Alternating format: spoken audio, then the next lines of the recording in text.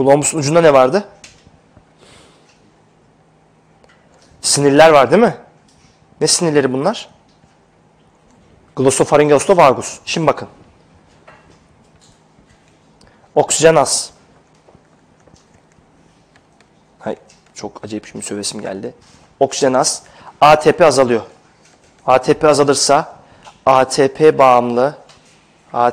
bağımlı potasyum kanalı kapanır. Kapanırsa potasyum içeride birikir. Birikirse ne olur? Depolarizasyon. Depolarizasyon neyi açar? Şu gördüğünüz voltaj bağımlı kalsiyum kanalını. İçeri kim girer? Kalsiyum. Kalsiyum neyi tetikliyordu? Egzostozu. Egzostoz. Şimdi yana numara yazacağım. Sırasıyla kimler oluşuyor?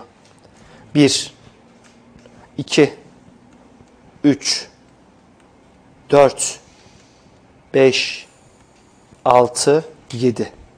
Bunun fotoğrafını çekin, çizmeyin hemen. Çekin bunun fotoğrafını bir. Sıralamasını bileceksiniz, tamam mı? Sıralamasını bileceksiniz. Soru geliyor.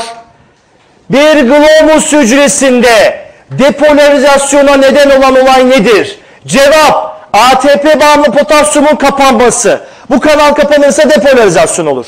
Bakın bu soru komite sorusu.